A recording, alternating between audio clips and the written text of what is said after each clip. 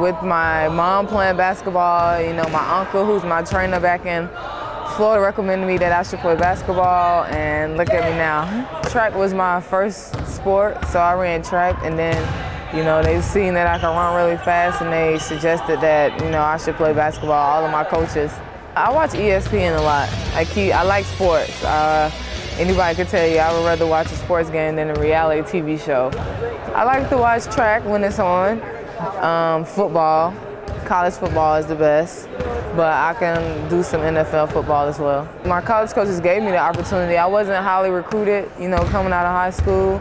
And, you know, the University of Pittsburgh, Coach B and Coach Williams came down, you know, had a home visit, and, you know, like what they seen, and they offered me, you know, a scholarship, and I went up there and visited, and I committed right away. I like the program, I like the team, and I also like the coaching staff. That's what you live for. You go to a school where you don't have like people at UConn or Tennessee or, you know, those big schools like that. But you know what? I grinded it out all 5 years. I was at the University of Pittsburgh. You know, went to the Sweet 16 twice. You know, made NCAA appearance once, and then from there on out, you know, the sky was the limit for us. Zellous was drafted by the Shock for their final season in Detroit.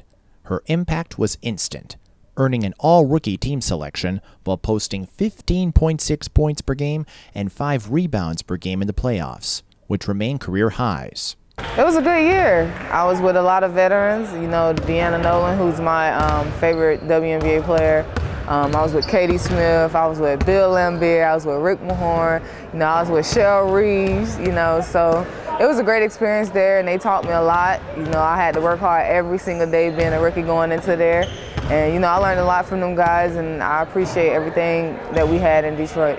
Coach Reeve, she was a tough coach on me. You know, I was this rookie thinking I'm just that, and she, you know, got some sense to me real fast. I mean, was on me every day about working hard. This is not like college. This is where we're playing against professional women. And she just emphasized how important it is to work hard day in and day out. And, you know, I learned from her, and, you know, she's one of the good coaches around here. As a result of working with Reeve, Zellous had a diplomatic take of the widely recognized jacket toss during the 2012 finals. She got her team fired up. I don't see what was wrong with that. I mean, any coach, any player would want their coach to fight for them, and she stood up and fought for them, and that's something she did for us in Detroit. Following Detroit's relocation to Tulsa, the Shock traded Zellous to the Indiana Fever. The transaction was the framework for new connections, including Tamika Catchings. Luckily, Indiana gave me an opportunity, and, you know, they called up and they worked out a trade, and I'm here today, and I'm just happy to be here.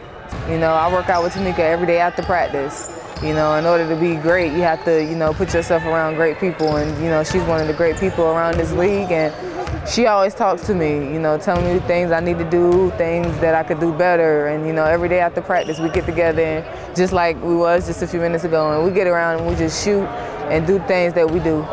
Comfort and time are linear connections for Zellous, whose scoring has increased along with her playing time.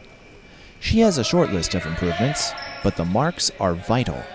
Probably my outside shot mostly, you know, from behind the arc.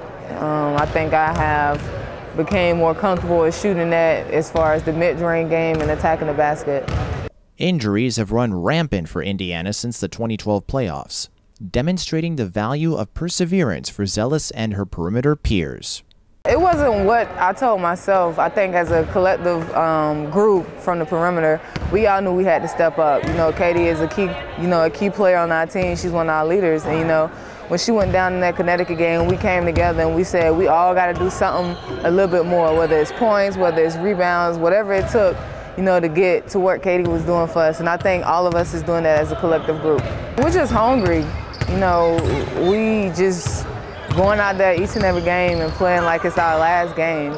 You know, it's the last 5 games of the WNBA season, not, you know, the playoffs or, you know, not finals or anything like that. This is the last 5 games of the season, so we're just hungry and we're going out there to compete every night. We didn't battle injuries after injuries after injuries, and, you know, we weathered the storm doing that, and, you know, adversity once again hit us, you know, with this finals and even in the playoffs, in the Eastern Conference Finals. So, you know, we just battling, we stand together and getting through things. What's standing out more is how much we're playing together. and we're staying together. We're not letting adversity take the best of us. You know, when Katie went down, we could have all folded up and said, well, we lost one of our key players, so what are we going to do now? But that comes with having a great leader in Tamika Catchings. You know, she pulled all us together and told us that, like you said, when one, you know, gets hurt, another one has to step up, and I think we all are doing that. We have sticking together through everything. So, you know, the experiences, we have a great leader, and she hasn't allowed us, you know, to give up or lay down. So that all kudos goes to Tamika for being on our team. Zellous enjoyed her influence in the playoffs, including a 30-point effort in Game 3 of the finals, and is ready for her 2013 dash to basketball's most prestigious finish line. Mike Peden, Examiner.com.